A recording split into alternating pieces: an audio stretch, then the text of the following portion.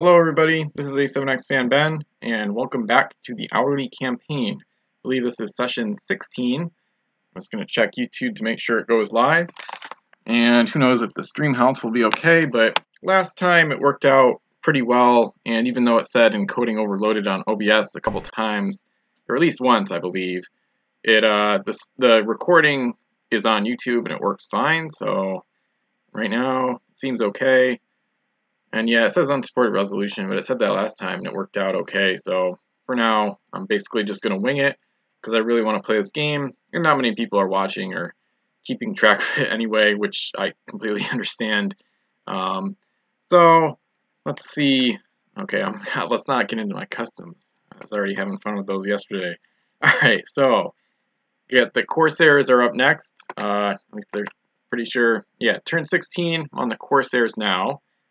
They've got a home island west of the Ring of Fire, even though, and the Ring of Fire is in the middle, of course, right there, even though they sailed in from the southeast, they whirlpooled away from a location they didn't really like very much, so, alrighty.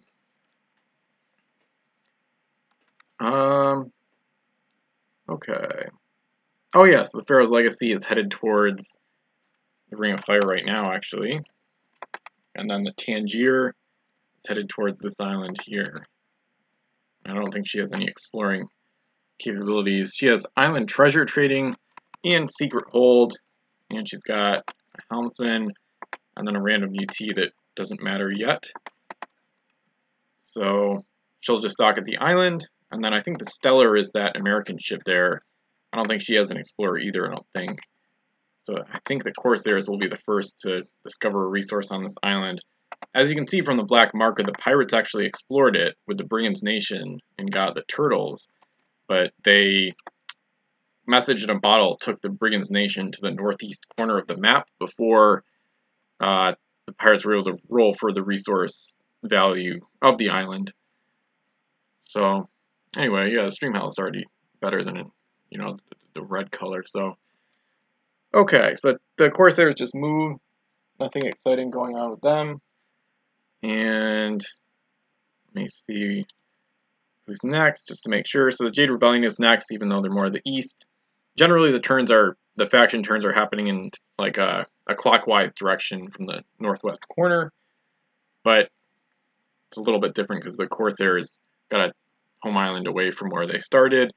Alright, so the Jade Rebellion is off to a very good start. They're doing quite well. And they've got some really good assets already. The Sea Panda is about to roll for the Frond of Fisaga. And she's got Nemo's plans aboard. Oh, she gets the Frond.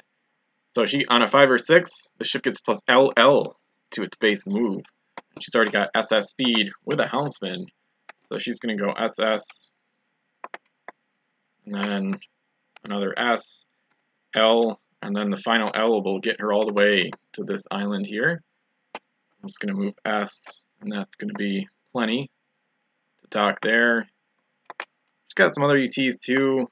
I'm trying to remember. There's so many UTs, so it's tough to keep track of. She has at least one that Nemo's plans does apply to. I think it was spices, because she already used it. Yeah, spices.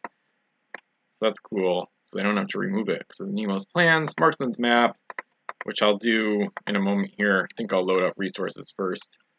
Runes of Power, so 2 shoot actions. Nice. And I think it's supposed to say cannot use their abilities. And then I think, yeah, you definitely have to remove Runes of Power. So I should get the full flavor text from that, from the master spreadsheet. If you hear any noises in the background, we have a small dog. So that's kind of what you're hearing. If there's any extra background noise, so sorry about that, but whatever, just a casual live stream of the campaign as usual, so not a big deal. Kind of funny if I could show them actually. So Runes of Power, I'm going to look at the master spreadsheet to get full ability text. Okay, so I'm going to try to keep up that pace I had last time where I was playing turns at a pretty quick pace to get through a bunch of stuff. So this is the final turn of this resource duration roll. That's what the 1 coin in the top left means. And with a 4 roll, that means the number 3 resource, metals, is the most valuable. And that's what's on this island, but they know they don't have time to get the sea panda home. So she's going to load up the 2 that the Spanish chucked over there. That's actually a textiles resource. She's going to load that up and then see what else I can put on. So I guess Nemo's Plans doesn't take up cargo space either. Nice. Well, that's good. Alright, so she'll need... Oh, well, she doesn't have much cargo, though.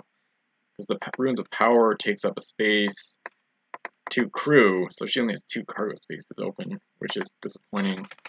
I don't know if she's going to keep the spices long term. We'll see what happens with that. 5 cargo. So 3 other things. She can only take 2 resources, but she gets a textiles token and a metals token. So good turn, especially with the Frond of Saga. River Crystal. Just going to be moving S+S. And I don't think she's not going to get her resources home in time to cash them in. But, oh well. The Sea Rain and I think the Sea Lily is the ship at the southern end of their home island. These 2 were launched last turn by the Jades with the initial haul that the Sea Panda got.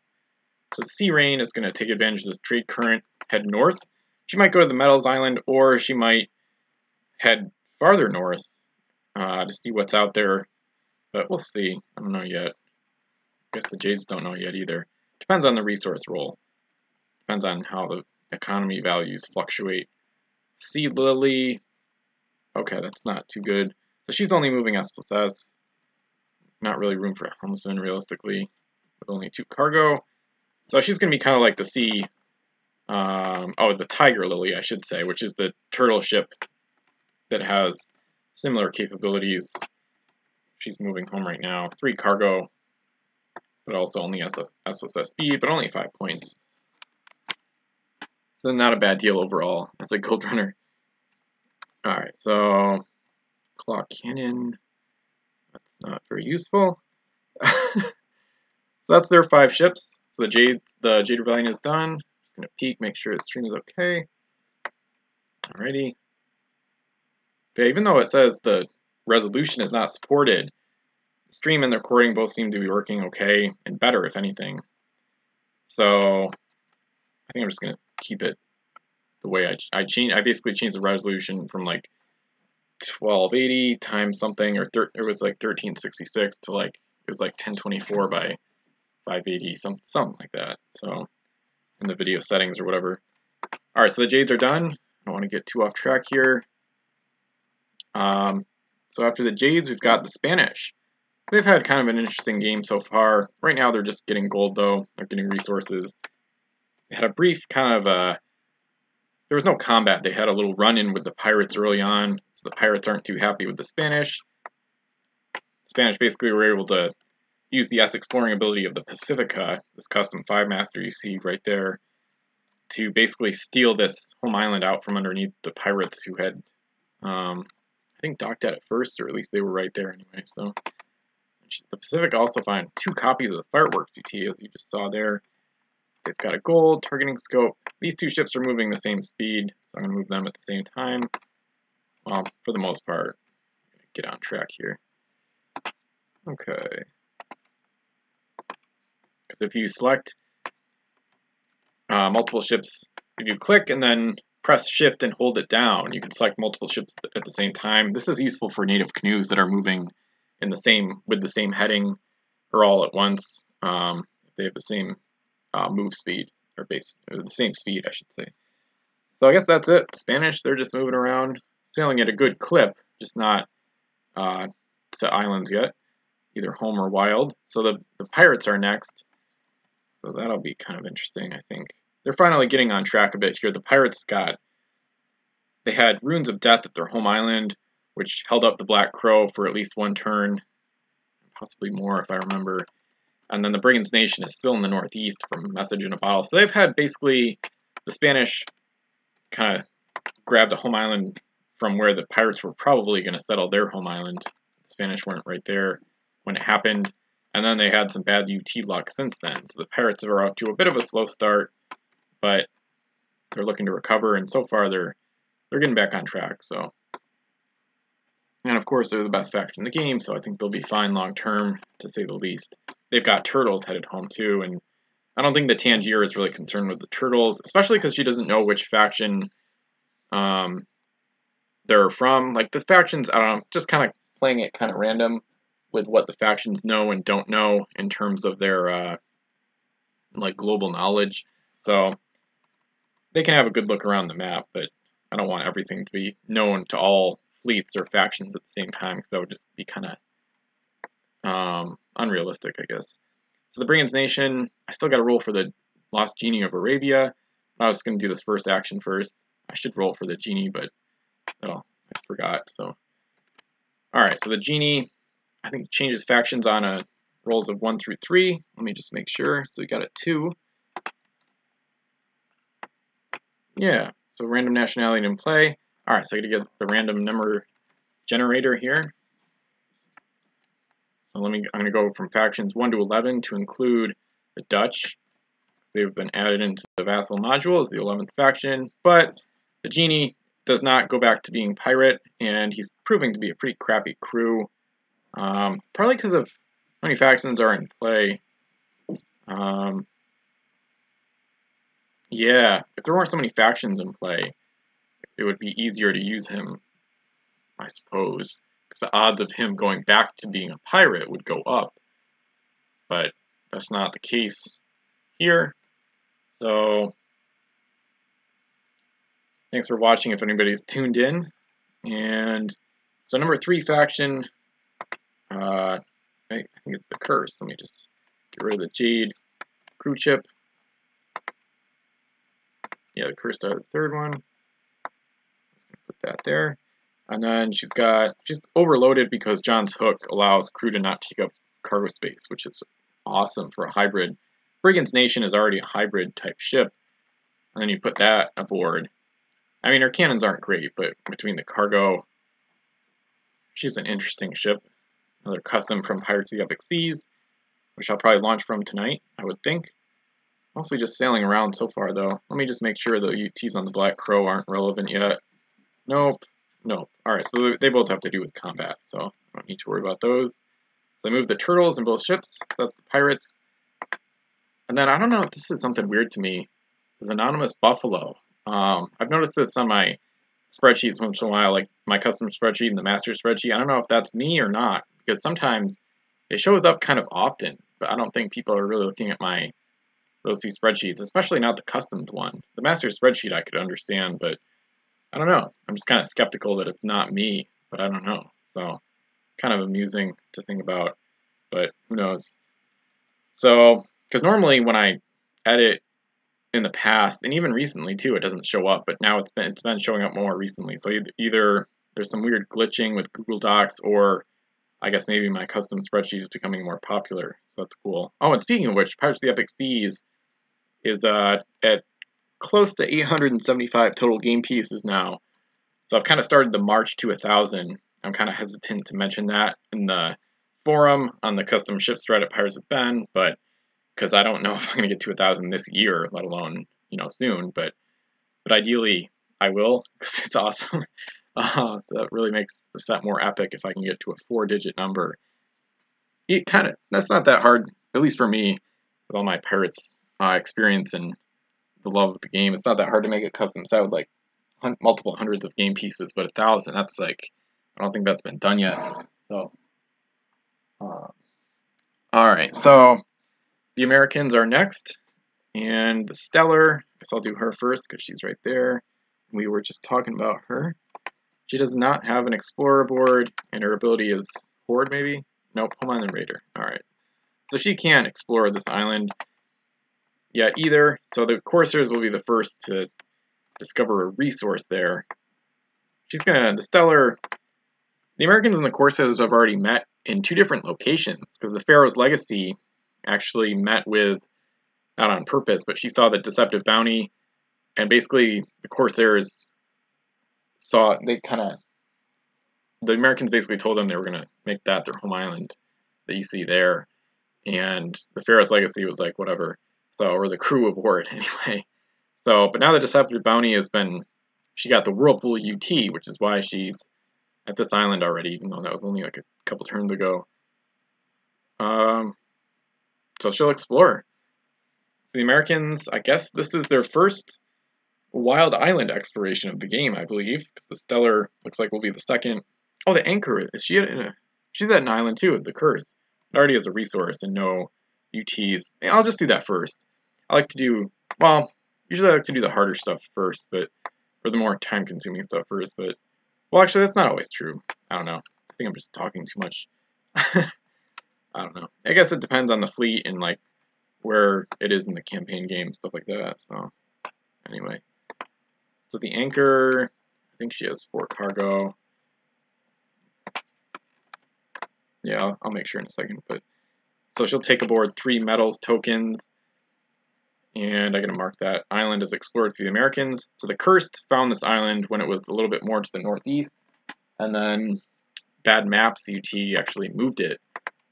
So let me get the dark blue token, which is what I like to use for the Americans. I like using light blue for the French. That's that. I'm kind of, it doesn't matter at all, but sometimes, it doesn't look like I did it for the Curse, but sometimes I'm trying to place the explored marker tokens, like where the ship actually explored the island, but it's kind of pointless. Kind of pointless details, I guess, but, or trivial details. Alright, Necklace of the Sky. I've already seen that one, I think, unless I'm thinking of CG4, but nice. So this one is a really awesome one. So you can reveal it after loading it face down to dock the ship at any wild island. So it's like a free teleport. So then you can't use it again, but other fleets could though. So that's like, that is so interesting and so strategic. Like they're probably going to save it for a big ship and then maybe use that to launch like a surprise attack is kind of one of the obvious ways to use it. But Mirror of Archimedes, this one I don't like. It's just overly complicated to use and it's not that effective. Desperate Colony, this one is from El Cazador's Rise of the Moon Sorcerer set. At least I'm pretty darn sure that's the set. Do not load this unique treasure. Instead, when a ship docks at this island, you may remove a crew from the ship from the game and replace it with gold equal to half its point cost rounded down. Alright. I'm not going to do that right now. This is kind of interesting though. Yeah. Ship docks. When they dock. Okay. May remove a crew. Yeah. Okay. So it's kind of an interesting concept. That's an interesting one. I'll have to think about that one a lot more to figure out what I would want to do with it. I'm thinking about you could like increase the amount of gold in a fort if you build a fort there, but I don't know if there's probably more effective ways to do that. But and then you could also make a deal with another faction to exchange your crew for gold and then have that gold picked up by another faction as part of some kind of payment system, I guess, or some kind of deal. But since the value is halved, since the value is cut in half, it's kind of inefficient, I guess. Huh. That's definitely one I would love to see discussion on. Feel free to comment below what your thoughts are on it. Might be somebody watching, hopefully. But anyway, that's an interesting UT. So I guess I'll get to the resource roll and 6 luxuries. I think that's one I haven't found too much of yet. So that's cool. Like to have some diverse resource options. I feel like there's a lot of metals and textiles out there, which I feel like was the case in, some of the other games like CG3 or Economy Edition and whatnot. Alright, trying to duplicate the resource so I can load it up. So the Deceptive Bounty, she might have a crew. Oh, yeah, she got this from the American Home Island. This was a UT on that island when they explored it. So interesting one. That's cool. So it looks like I can load 2, no 3. Let me make sure I get this right. So she's got a treasure ability, but not one that's relevant right now. So with 4 cargo, I think I'm just going to keep some of these UTs face up so I know what's going on. And then I don't have to flip them over every time I look at the ship's deck plate and stuff. That's one, that's going to go there. So the crew is linked so they don't take up space. Necklace of the Sky takes up a space, so it's down to 3 cargo. That doesn't take up space either. So she still has 3 open for luxuries. So she can take all 3.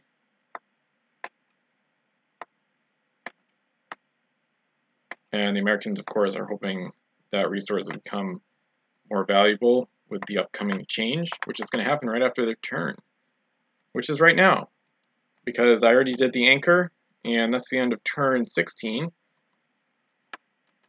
So let me mark that before I forget. And then I get to do the resource change, which is a pretty big deal, especially because this one took 9 turns.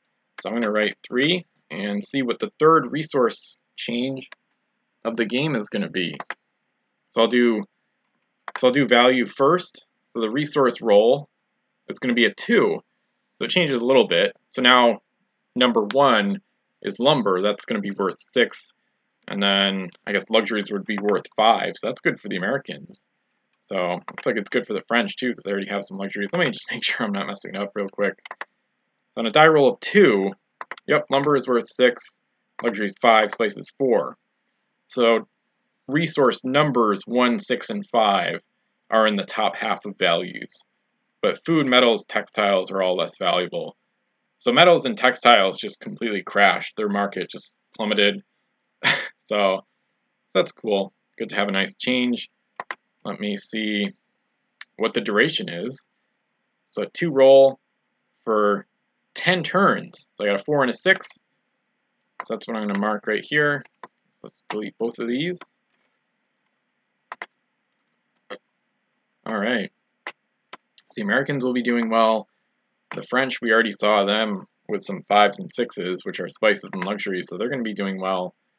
So it's almost their turn. Their turn is next. So they're going to be launching without a doubt. So I think this change is definitely going to slow things down to the point where I probably won't finish this next round of turns tonight in this session, which is fine and completely normal. So let me just make sure I write this down the way I want to. So 2 roll for 10 turns.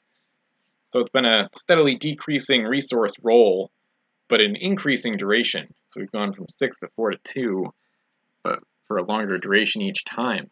So maybe next time it'll be 1 for 12, but probably not. Alrighty, so that's pretty exciting. And the French are certainly among the excited, you could say, because they are going to launch without a doubt. I got to do their turn first. Then they can start spending, get some spendables, as they would say on the Curse of Oak Island TV show. I don't know if anybody else watches that, but anyway, it's okay. I wouldn't get too excited if you haven't heard of it and you start watching it. Kind of temper your expectations, I suppose, but the Curse of Oak Island, still fun to watch, but like most TV show, there's too much time filler, which is why I don't watch TV pretty much ever, other than that and Survivor. So Jade and Aegis Shield are on the Unicorn Pearl. So that's cool. Interesting. Alright. It's like impossible to remember the UTs on every ship. There's going to be more ships very soon. Alright. Leo. So the French have been going to this island that has luxuries, so they're just going to keep going there. They don't have a lumber island, I guess. So they're just going to milk that.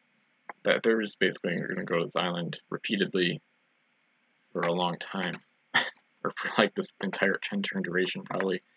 That's one thing I'm a little bit worried about in this game, is not having enough combat early, and not, like, I feel like factions might just stick to their close islands and just hoard resources. So I'm not going to create like storylines on purpose or like rig anything, but there might come a time in the somewhat near future where I have to kind of spike things up a little bit, get things going with the combat and Empire, aspects of things. I don't really want like a long arms race for months before anything happens. So, but with all the UTs and the whirlpools, I think it'll be pretty easy for factions to like encounter each other and meet new factions and whatnot. So, okay. So, Bijou Newt is going home. And she doesn't have a helmstone anymore. Okay. So that's the French turn. I'm just going to see what they have on their home island, just to make sure I'm not missing anything, and then they can launch without a doubt. Probably launch stuff from Pirates of the Epic Seas. Dry powder. Dry powder. Fake Roman sword, which came from the Curse of Oak Island TV show. So they've got 4, let me just make sure here. They've got 4 luxuries tokens. So that's going to be 20 gold, I think. Let me just make sure I'm doing it right, especially with the new change that I'm not used to quite yet. So die roll of 2. Luxuries are worth 5. So times 4 is 20. And then I've got 2 spices tokens, which are worth 4 apiece. So they've got 28 gold to spend. And I'm just going to get that up before I forget about it. So 28. So I'm going to go to the custom spreadsheet and see what I can find.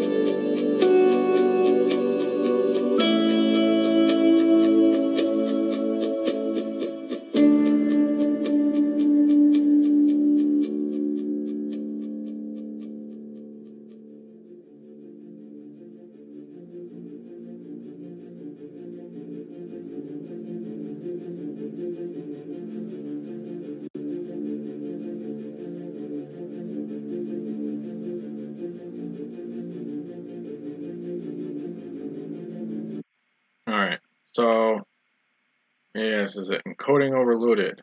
But already changed it. So whatever. So got to the rankings threads. I don't need this one anymore. Actually, I don't need either one, I guess.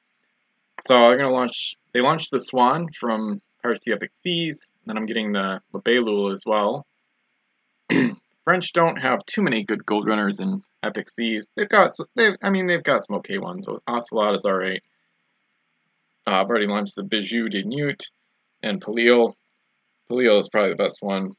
Unicorn Pro, yeah, they've basically already launched the ones that are decent. So they've got some big ships with decent cargo, but they don't really want to spend that much on one ship yet, sort of, and they've just got better options here, obviously. So in this game, I don't have to worry about not wanting to use OP pieces, because I'm not playing against anybody in real life, so, which I sometimes do in some campaign games, depending on various factors, quite a lot of factors, really. So, but here they're just going to go all out right now. Well, not quite. I mean, they could have launched the Bone Marine and the Peak instead of the Swan, but I want to use my customs and test them out and whatnot. So, I mean, the Swan is a really basic custom. Doesn't really need play testing to determine the cost, really. But so, the Beilul, of course, is one of the best gold runners ever, and she's overpowered because she has a negative ability, kind of similar to the Banshee's Cry, just not as overpowered, of course. Wingcatcher sinks when her last massive limited. That's why she's too cheap, but oh well, not my fault. So there she is. And I mean, I could increase the cost, but that opens a can of worms. So they have 3 points left because I'm putting a helmsman on both ships. That's 21 plus 4 is 25. They have 3 points left over. So I don't know if we're going to spend it or not. Well, yeah, they will, because they're going to get a helmsman back on the Bijou de Newt. She lost her helmsman early in the game. I can't even remember to what. I guess a negative T or something. But let me try to get this over. This is where I get kind of too detailed. I try to have the deck plates like exactly together, matched up, but usually it's kind of a futile waste of time. Well, not really, but a little bit. Anyway, it doesn't have to be perfect, but it's nice when it is. Alright, so I'll put the crew here. I'm just hitting Ctrl-C to copy the helmsman, put those on.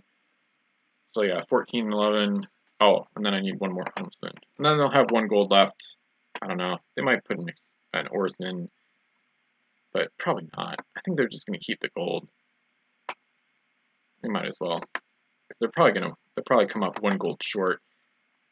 That's one case where I do sometimes save gold in campaign games. Not so much save gold, but if I have one left, sometimes that 1 gold will come in a lot more handy on the next launch if you're 1 gold short than getting an extra oarsman or explorer for a ship I'm launching now that is completely irrelevant. So just depends on the situation. If I was launching gunships, I'd probably use the 1 for an oarsman or a fire shot or something. But in this case, I'll probably have more need for it next time to get an extra crew or a slightly better ship. Or next time I might have another 1 gold left over from that cashing in, and then I can combine them to get a helmsman rather than 2 oarsmen I don't really need yet. So anyway, as the game goes on, there'll probably be more strategy talk like that, campaign game strategy, things like that. So okay, that's the French launch, and their turn is over. So cashed in, got their new ships, and now I'm on to the Cursed, of course, who have had quite the adventures already, and this is going to be a complicated turn. All right. Okay. Need a drink for this turn. Okay. So now I gotta figure this out. Let's see if I can select this entire deck plate to see what the heck is going on here. This could be completely impossible to understand. Yeah, this is like some advanced level stuff. Oh boy. So basically, this is not the dungeon, that's a pirate ship. The Opal Shrine has 3 cargo, extended range. It's kind of a bizarre ship. This is another custom, of course. And she's got her own UTs, so that makes it even more complicated. I guess they don't take up space. I don't know what these are. John's Cutlass and the head of Coil Zaki, how do you pronounce it? I like the ja sound of the XAU. Anyway, John's Cutlass, when supporting party. Oh, okay, so it's UT Massacre. Or wait, oh, it said cargo. Oh, geez. Yeah, that's kind of crazy. Interesting. Wow, that's perfect for the curse. Ooh. They gotta put that on their home island or something. Oh my god. I can't wait to use that. Jeez. It's so perfect for the curse. Same with this one. This is Rise of the Moon Sorcerer, the main, key piece from that. Yeah, so this is cool. Alright, so she's got some cool UTs already that she probably needs to put on the home island or on a better ship. So basically what I'm doing is, I guess, defeated Killness, I guess, is given the explore action right now to, to explore the Opal Shrine, and she's going to give her some positive UTs, I guess, or at least some of them. She doesn't want to give her any negatives. So the reason this is, part of the reason this is bizarre, I'm going to move these down so I separate them. The Aegis Shield from Xerix, I'm pretty sure from Xerix, this ship cannot be affected by UTs unless you permit it. The trigger cannot be unloaded, so she can't give that to the Opal Shrine. Defeated Killness basically is not a good ship, at least not really, and the Opal Shrine is really fast, so she's going to start distributing the positive UTs throughout the fleet or whatever. And basically, Defeated Killness got hit with Pandora's Box, but because the curse, I did a house rule where the curse placed the first UT, which was the shield, which would protect them from any negative UTs other factions placed. So therefore, since other factions knew that negative UTs wouldn't have any effect on the ship, a lot of them put positive ones. So that's why there's a mix of positive and negative. And some factions just don't want to, you don't necessarily want to piss off the curse early in the game. It's not always, that could backfire. So, all right. So I gotta just start transferring. So I guess I don't really need to think about it very much. Elizabeth's Piece of 8 is kind of an interesting one because the Defeated Killness could actually use that to sacrifice her own actions once she gets home. But yeah, it's just a bizarre ship. I think Elizabeth's Piece of 8 is probably just going to stay on the home island because I think the Cursed they definitely have even worse ships than the Defeated Killness to use with Elizabeth's Piece of 8 to give pirate ships in action. So, Wine, Runes of the Serpent, that's a really weird one. That's the Iceberg Teleportation. There's not many or actually there's none. There still aren't any, I guess, but there probably could be some created, of course. Alright, so the Aegis Shield has to stay aboard.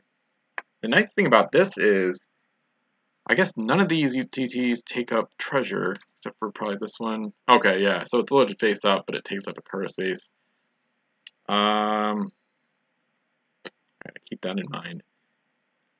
I guess the Exploding Shot is going to be taken. Choose a player, choose an equivalent shot in the name, assign the ship. That equivalent does not. Oh god, I remember this already. I don't remember the answer though. I can't remember if the equipment from the ammunition UT takes up cargo space. Whoops, gotta get the code up. I don't remember if it takes up space on a ship it gets transferred to, or if it doesn't take up space ever. So, and I think I asked this in the rules thread, but I don't know.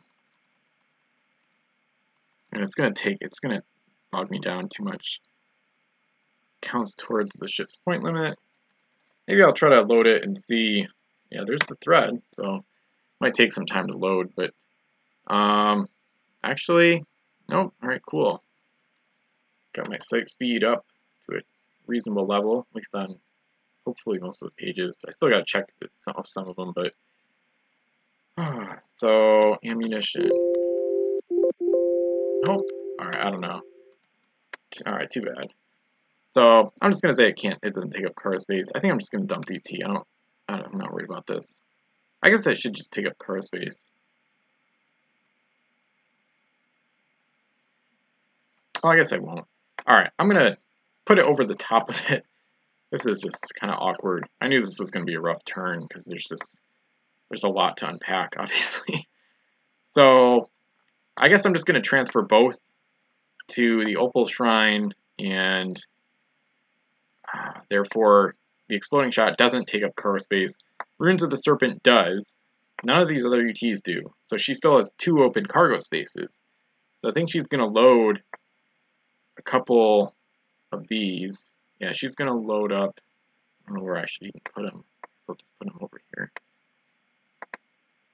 Yeah, I don't know how much of this is going to go on the home island. I'm trying to keep the equipment below the UT so I know it doesn't take up cargo space. But anyway, maybe I'll look in the miniature trading rules thread tonight if I can remember. Let me make a note about it. I don't know if I'll get to this anytime soon, but I'll make a new line here.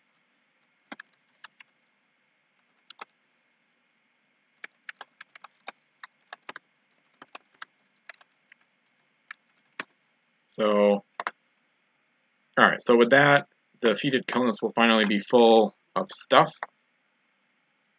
And it looks like I'll barely be able to get these UTs aboard. I'm just trying to get them to better ships and get them distributed throughout the fleet. So I'll look at those again once the feeded Kilness gets home or whatever.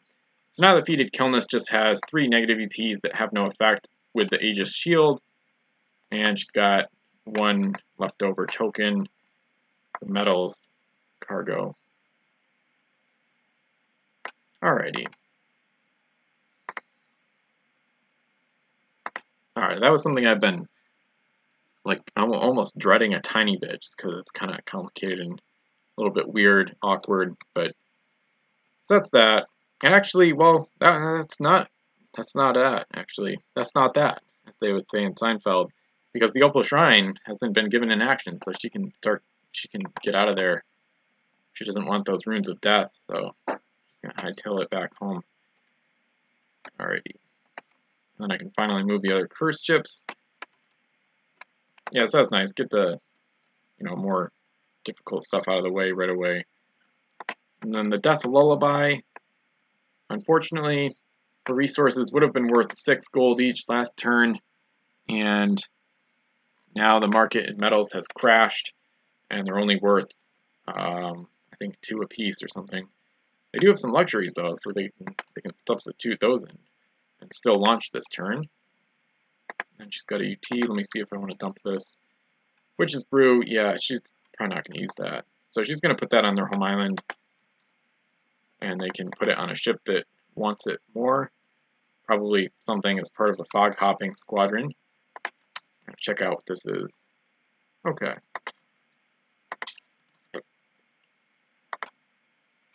Trying to think how much time. Yeah, it's been going quick. Only like 17 minutes left. Oh, I should have mentioned this at the start, but basically, let me get a drink first.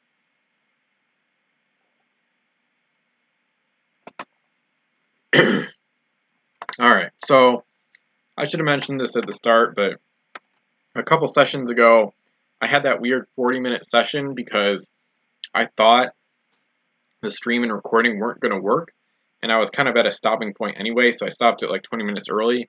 The reason I'm not planning to do like an 80-minute or hour 20-minute session is because I almost always go over on time anyway, and I was looking at a couple past streams earlier tonight, and one of them was like an hour and 13 minutes, so I basically already used some extra time, so I'm not gonna do an extra 20 minutes because I've basically already done that through like the accumulation of extra minutes over an hour in past sessions, like over time, and that'll just continue. So I don't need to do extra. I've probably already done an extra 30 minutes or more of extra, playing. So anyway, I just like to get to at least an hour, but so that's why I'm not going to do a extra long session, which I think I mentioned maybe doing, but I'm not. There's no point really.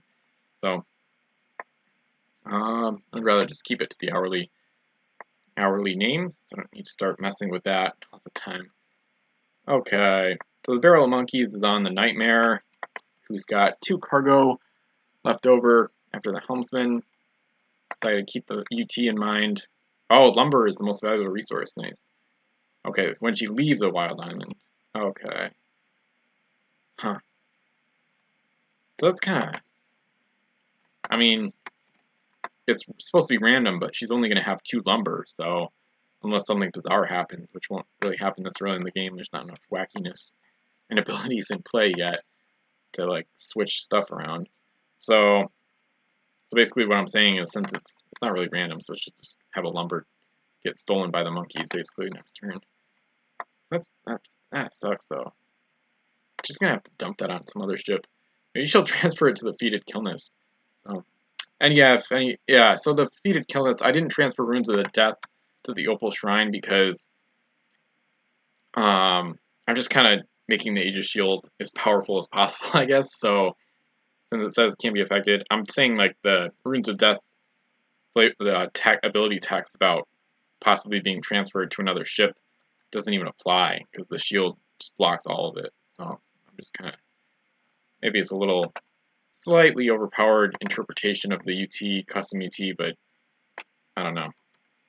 I don't think it's going to really, since it can't be transferred to another ship, the shield, I don't think it's going to help the curse immensely or anything. So it helped them with the loss, though. It was a genius move on their part to introduce it. And the other, I think the reason I thought of it is because another faction found one either in this game or in CD4. So that's why I thought of it. As soon as I pulled Lost, I was like, oh, let's block all the negative stuff that's about to happen. So, because Lost in a multiplayer game is crazy. Because you can end up with a ton of negative UTs on your ship, and that totally cripples it. Okay. So, the Cursed are in business with lumber, most valuable resource. I still need to move the Wisp, and she's the last ship to be moved this turn. She has a beautiful collection of UTs that really will help her out when she's exploring via the fog hopping ability. And she's got some defenses, she's got some ghostliness kind of stuff going on. An explorer that doesn't take up space. She's got an oarsman in case she loses her mast. Or it's not even that. She's a galley anyway, so it just helps her prevent getting captured. This thing's like, this is like a beast mode 1 master so far. Okay, so she's gonna go to a new island, just like she has in the past. She explored that island, I think, but it just doesn't look like it because it got wiped by one of the UTs that marks islands unexplored. And then she explored that one. I think that was last turn. So I'm thinking she might go, southwest a little bit. They want to explore pretty much the whole map with fog hoppers, like before any other faction can do so. But they're also not super desperate to go super far from their home island right away. So, and this is still a 1-masted galley, so they don't really want to go anywhere near any other faction. So I think this island here looks pretty good. So that's where the Wisp is going to head to with the fog hopping ability. So I'm going to get her over there, southwest of the Cursed Home Island. Starting to approach American and French territory a little bit. It's not really their territory yet, of course, but. And then with the ability, I can pop out of any fog bank in play. So I'm going to zoom in. Looks like the southern tip of this fog chain is probably going to give me the best chance of docking at this island this turn. So I think I'm just going to try that once I can get it going here. Yeah, this is pretty close to the American home island, so this is going to be interesting. At least in the long term between the Curse and the Americans. Let me zoom in again just to make sure I get the fog roll right. Slight bit of lag, not much. Okay, so 6 roll is a good one. I don't think she'll be able to dock, but it comes out on the west side.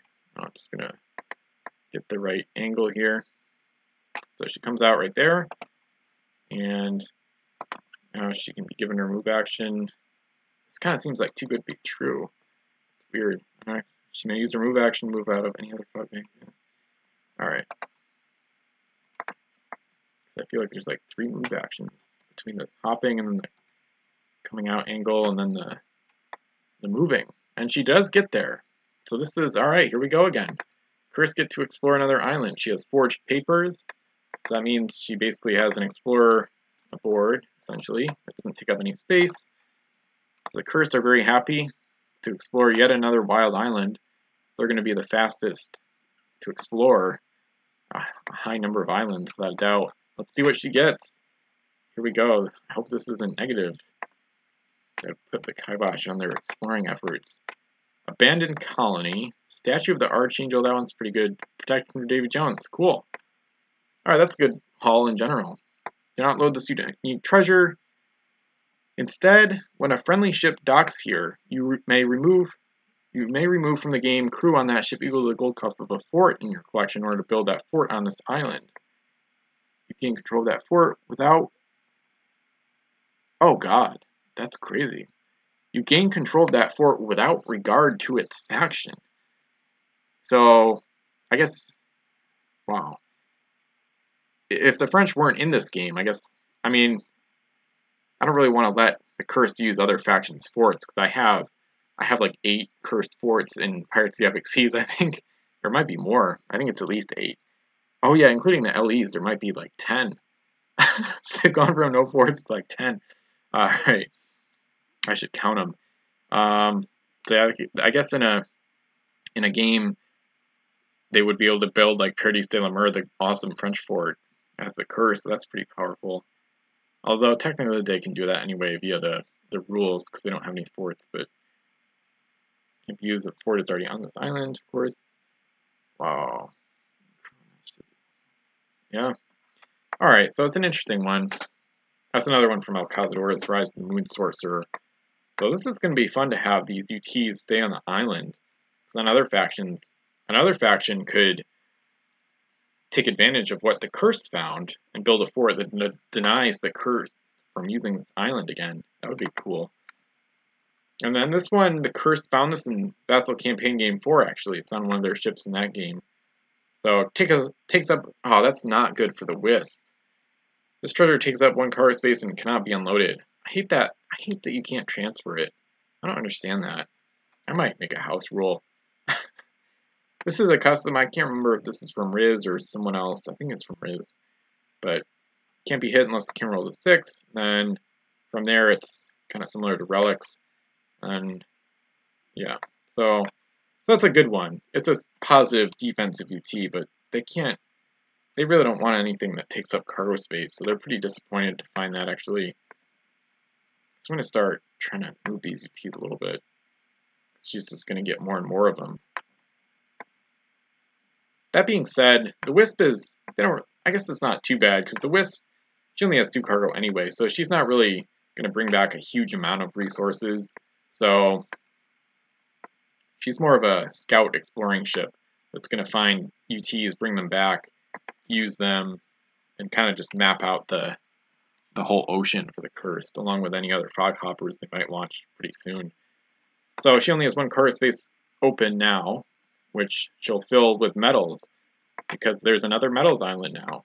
So that's definitely one of the more popular resources, and it's right around here. This is like some kind of metal ore bonanza in this area, because the Cursed have found all 3 of these islands have metals on them. So, of course, they just crashed in value. The Cursed are some good, some bad this turn. Mostly a solid turn, just not, they wouldn't have minded a different role for the resource, but oh well. They've also got lumber, and that's the most valuable all of a sudden, so still doing pretty well. And speaking of which, they will cash in their luxuries. They've got 2 of those, it looks like. Yep. So they're going to cash those in for 10 gold and launch something. They won't have a lot of options. They don't have a lot of cheap ships, but yeah, so die roll of 2. Luxuries are worth 5, so 10 gold total. I'm not going to put this in the calculator. It's only going to be 1 ship launch, I'm pretty sure. They do have a few cheap ships in Pirates of the Epic Seas. I purposely didn't give them like all sorts of good gold runners, because I don't really think factions should be like band-aided up to like keep up with the major factions. And the cheap ones they do have from this set have already launched. The Devil's Sneer, I actually made that one yesterday, Wednesday. So, but that one's only has 1 cargo, so.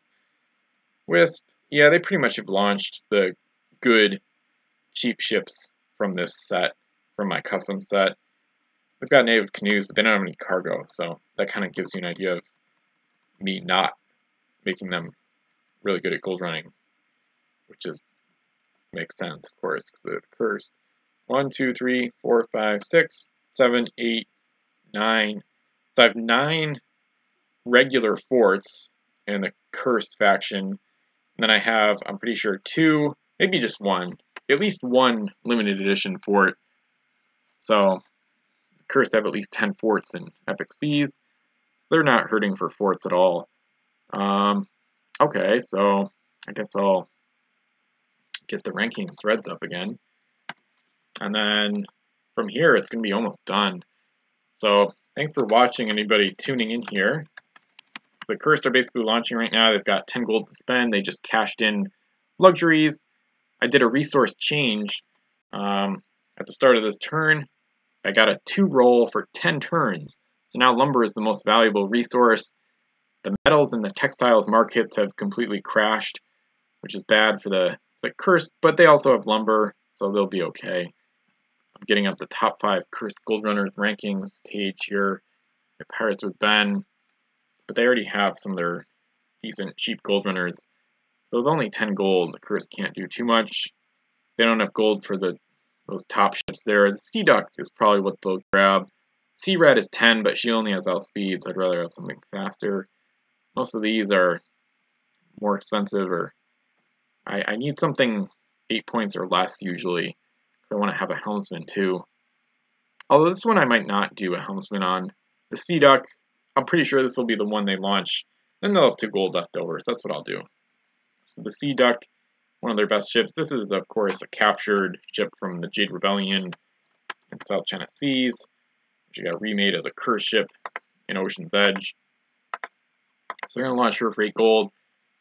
I could do a helmsman, but then she'd only have 2 cargo, so it's kind of just a toss-up there. And then, depending on how much time is left at the end here, I may or may not try to do the English real quick. I can't. If they have enough resources to launch, I'll probably just end the stream. But let's see where I end up first. So it was a decent session. The South success. Not that it makes a difference, really, at least in the base move, of course.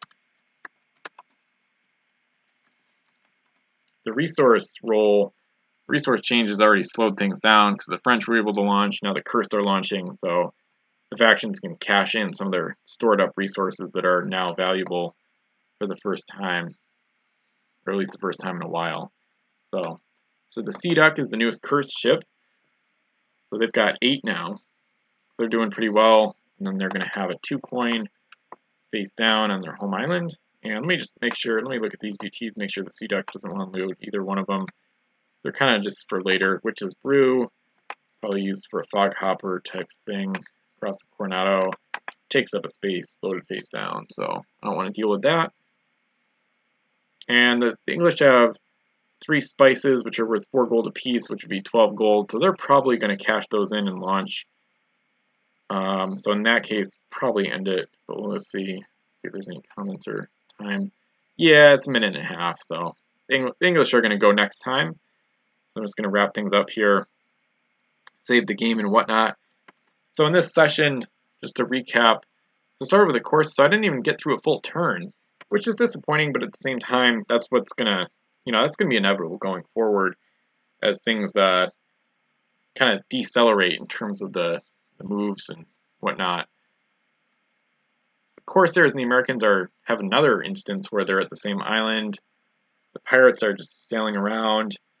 The Jades have had a good time, and they're pretty excited about where they are in the game right now. The Jades are.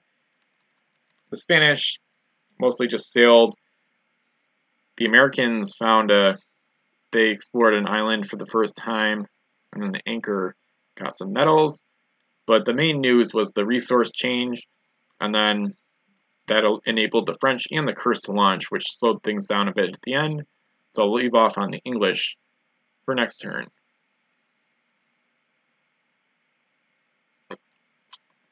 So that was the end of turn 16.